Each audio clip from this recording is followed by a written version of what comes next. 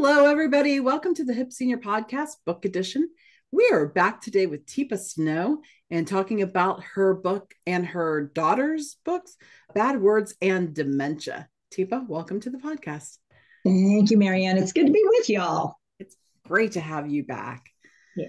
Okay, new book out, Bad Words This and is Dementia. the second one in the series. The first one was just getting to understand about dementia. And now we're talking about one of those symptoms that comes up when people are living with brain change, dementia, and they're frustrated, scared, angry, upset, lost, feeling trapped, feeling abandoned. Any emotional state or surprise can result in the use of words in places and spaces where they probably wouldn't have used them in front of the kids in a social situation. And they're doing it. Nice. So Amanda and Abby got together, wrote this, and it's inspired by you. Yeah. And show us a little bit of the inside. How creative. So here's an example. Okay, so this is this little boy. There you go. There he is. He gets super excited. He likes to visit his grandma, and she's at the Great Shady Grove home. So she's living in residential care. And in this situation, he decided to sit on the chair that his mom said, don't sit on the chair. It's not meant for you. And he sat on it anyway. And so the chair got a leg broken. And he knows his grandma is super good at fixing stuff. He's always been good at fixing stuff. So he decides, you know what? She'll be able to fix it. And he takes it to her. And she's trying to do what she's been able to do before. What do you think, Marianne? What do you think's happening here? Yeah, there's some frustration going on, isn't there? Yeah. And she just suddenly, while she's trying to get it to stay where she wants it to stay, she goes, okay. And the kid's like, wait, bad word jar. He didn't think anything about it because he doesn't hear that word. See, this is the tricky part. So this is the plot. And so then grandma says, I can't fix this shitty chair. And she just was like, well, then mom shows up. Okay. And the little boy says, hey, mom, can you help us fix this shitty chair? Oops. Mom's, wait, what?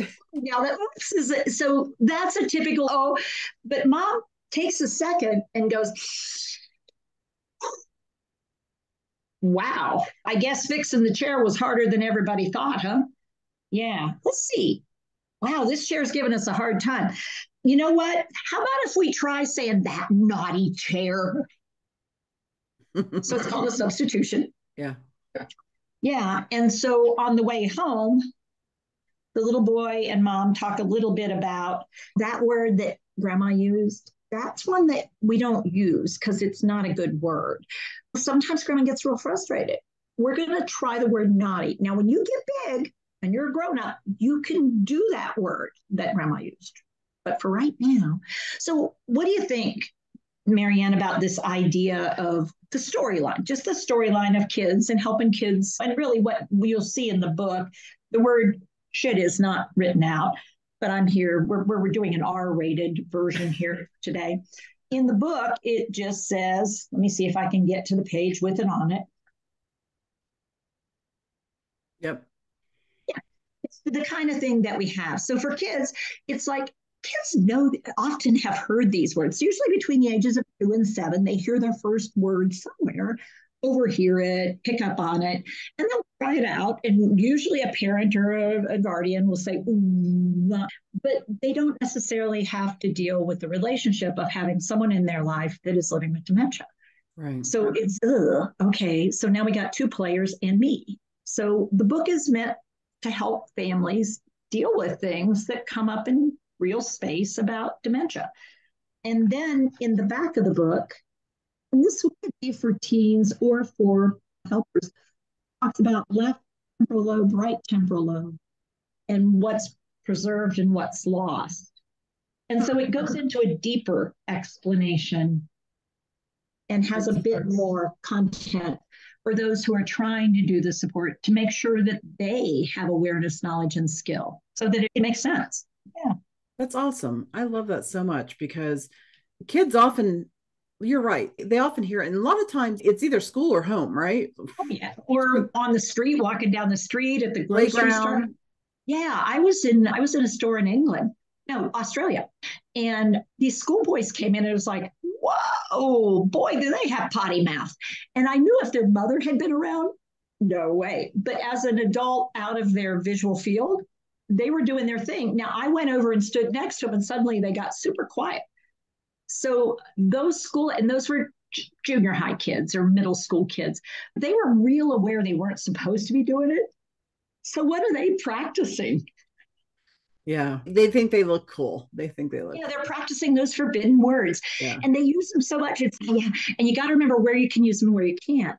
And that's the tricky part about dementia is that they're not using them to be cool. They're using them because those words have power to reduce cortisol, to drop distress, that actually change the chemistry of your brain. That's why we have them ultimately.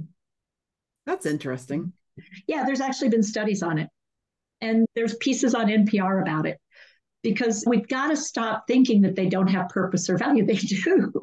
And if you use them episodically when those stress moments come up, you'll find that your brain stays healthier because it's a release valve. It actually can drop your pain level. It can make your cortisol drop down. You can feel more in control again right after you do it. It's like a pressure valve.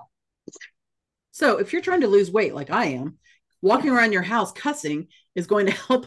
Potentially for a short window. You got to be careful. Don't get carried away now. I live alone. My dog isn't going to care. It's all right. No, it's true. Yeah.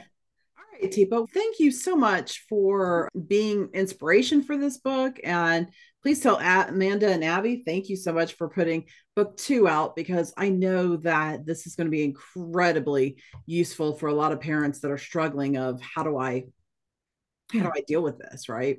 Yeah, how do we do this? And the tricky part is we've got to get out of a mode of feeling like dementia is a horrible thing and I hate it.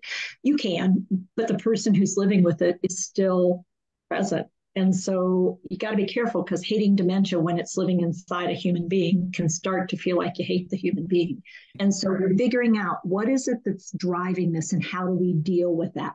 So next time, maybe rather than letting Timmy bring the chair with a broken leg to Nana or Grandma without some support, it might make sense. Hey, Grandma, I could use your help. We need to get this leg back on, but more awareness that where Grandma's abilities are. Right. Yeah. It's just a way of opening the door and exploring how can we make dementia be there, but we still focus on the person and don't get lost in the dementia. Okay. So the book is Bad Words and Dementia, a positive approach to learning about dementia for kids. And it was only available on your website. It's a great resource. So, Teepa, thank you so much for joining us today. Thanks, Marianne. Thanks, everybody.